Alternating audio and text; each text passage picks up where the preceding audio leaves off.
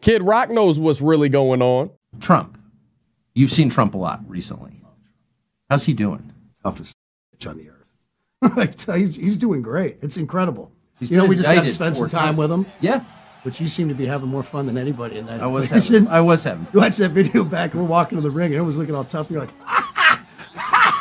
you're like, this is the greatest day of my life. I loved it. That was so much fun. It was amazing. I love spending time with him, getting to know him.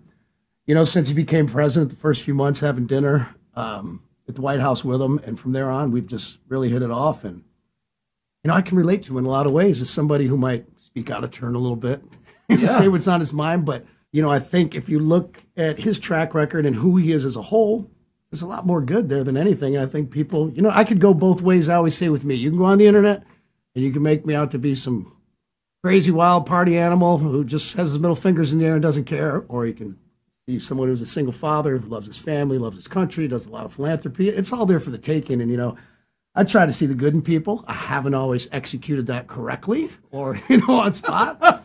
But, you know, whatever it is, when I give it, it's 100% real. Well, so without like betraying the details of your conversations, you've been with Trump a bunch of times since he got indicted and the world has kind of crashed in around him. How does he seem? Can't tell. Really? No. I mean, when we're golfing or we're hanging out in different scenarios here and there, it's his spirits are always up, and he's always talking about this country. He's always talking about this country and how he wants to win for it. He likes to win at anything. Yeah, that's true. Anything. When we're golfing, like, you know, I won $100 from him at the UFC. I don't think he was too happy about it. But what'd you bet on? We were betting on fights. You know, we're just picking guys, you know, to make it more interesting. Yeah. And man, somebody that's in that office, in any office, that wants to win for this country, I'm in. I've never seen anybody who wants to win for this country like that guy. And I don't think we'll ever see anything like it in our lifetime. To me, he's the greatest president we've had. And he's unaffected, in your experience, by everything that's happening. Oh, is he pissed off? Sure. Yeah, but he doesn't seem broken at all. I don't want to speak out of school, you know, but, you know, yeah, who's not going to hem and haw a little bit about the people that are doing this to him? You know, these people in New York. It's a freaking joke. Yeah. I mean, one Google search on Zillow, property in Palm Beach. There's like a couple acres that comes up on the water. It's $200 million. Yeah. And they're like, Mar-a-Lago's only worth $17 million. It's like, well, you are a stupid son if you say that. Yeah. You know, he takes loans from the bank, whatever. He pays them all back. Everybody makes money. There's no crime here. Yeah. I just, you know, it's completely, anybody who can't see is just blinded. Yeah. I know the guy speaks out of turn a little bit, says some things. I can relate. Yes. I do it myself, you know, quite often because I just say what's on my mind, and I can get that. But I don't know how you look at his track record and what he did and how he had this country fired on all cylinders when he was in office. Everybody working, you know, our military is the strongest. He's leading with, you know, strength and our borders, you know, under control, just energy independent. You know, you could go on and on. I don't get it, you know. I understand because it seems like it's a lot of women, like in my life and stuff. They're like, well, I don't like the way he talks. It's like, come on, man. You're not putting him in the office to hear him talk nice. How many years have we had of that? There's a lot of guys wanting. I'm not worried. Hold on.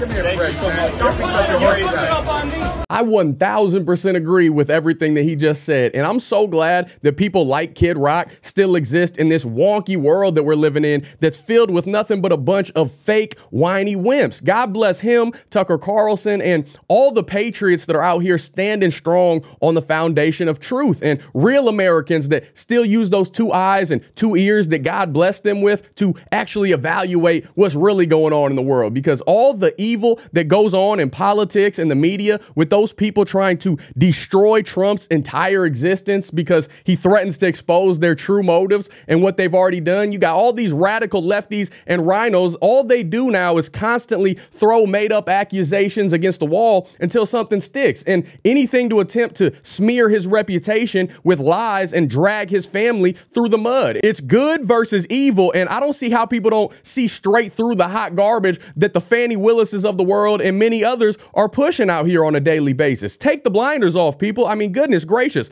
I know common sense and discernment are very rare traits to possess, but come on now, wake up and smell the deceitfulness, because it's literally right there staring us in the face. What's really wild, though, is that it wasn't too long ago that these same loving liberals that say they hate Trump, they loved them some Trump action. They were staying at his hotels, the Trump Towers, featuring him in movies like Home Alone, rapping, singing about him in hit songs, wanting to be on his Apprentice TV show, you name it. What happened, though? Because the man hasn't changed. If you go back to his clips from the 1980s, he was still pro-America then. He was still calling out the wickedness in those interviews.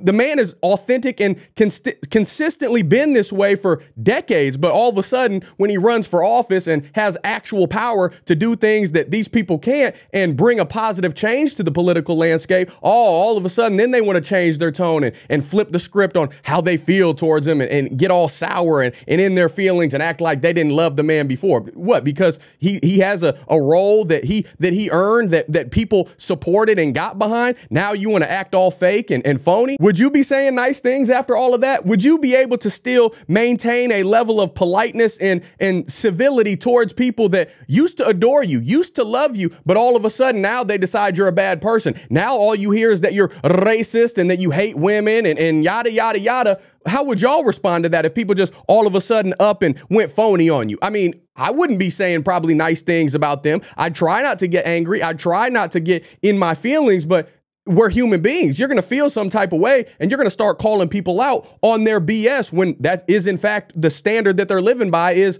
BS. I'm talking about these liberals, that is. And they say he hates women, but in reality, he's been happily married to Melania for years. And I don't know all the intricate details and inner knowings of their relationship, but I mean, he's got a bunch of kids that are thriving in the world. All his Trump kids are successful from a business standpoint. They all support their father. They seem to love him no matter what people throw at the man. And you got 100+ million people that are rocking and rolling for you to win another 4 years. So I'd say at the end of the day, I don't think that Trump is all that bad like these people make it out to be, because on the contrary, he's got a whole lot more support than he does hate. And I know the media might paint it a different way, but that's a lie. And if we're being completely honest and we're going to be blunt, I don't care about how someone talks. For the most part, I care about how they walk. I don't care about the delivery. I care about the substance. Do they just pop off at the mouth and not ever actually follow up on the promises that they say they're going to execute on, or do they actually deliver? And from all the things that I've seen, from all the stupidity and all the cattywampousness that I've seen play out, all the nonsense,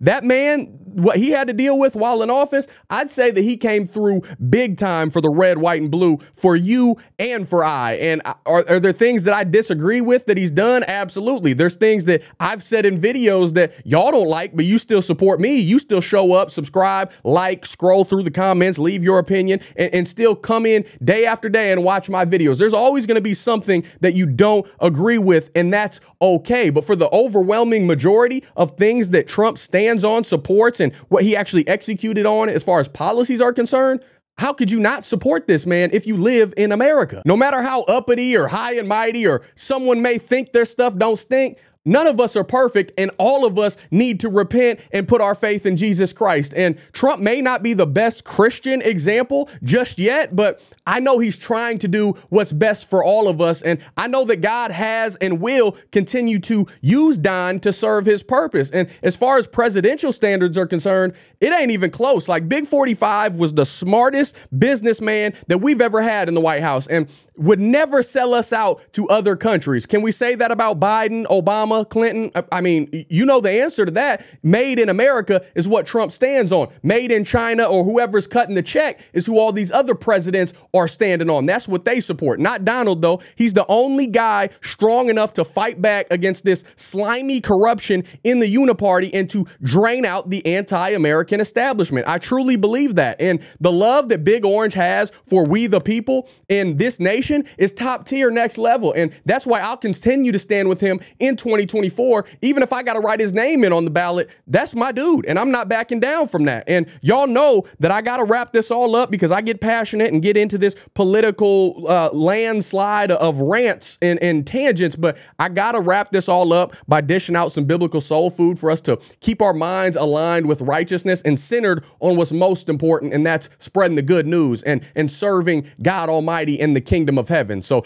Daniel 2 verse 21 says, he changes times and seasons. He removes kings and sets up kings. He gives wisdom to the wise and knowledge to those who have understanding. Psalm 75 verse 6-8 says, for not from the east or from the west and not from the wilderness comes lifting up, but it is God who executes judgment, putting down one and lifting up another. For in the hand of the Lord there is a cup with foaming wine, well mixed, and he pours out from it, and all the wicked of the earth shall drain it down to the dregs. Oh man, he got a lot of draining to do. People are circling it right now if they don't repent. And I pray for them. I love these people on the left and people that disagree with what has always been good. Jesus, the same yesterday, today, and forever. If you disagree with that, though, you got some waking up to do. Not wokeness. You got some real confession and repentance to reach so you can make things right before it's all said and done. But again, let me stop preaching and get back to the scripture. Psalm 95 verse 6 says, oh, come, let us worship and bow down.